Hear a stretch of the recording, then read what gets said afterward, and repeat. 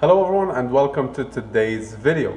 In today's video we're going to be discussing the histocompatibility antigens, and we're going to be distinguishing between the human ones and the mice ones, and also we're going to be giving some brief overview regarding some of the most important details in this topic. So in humans they are known as the human leukocyte antigens, or the HLAs, while in mice they are called the major histocompatibility complex, or the MHC. Now they are, as we have mentioned before, extremely polymorphic. No two individuals share the HLA except identical twins. Now this is very important, right? Because we know that they are just like fingerprints, and this is the basis which we're going to be having rejection or not.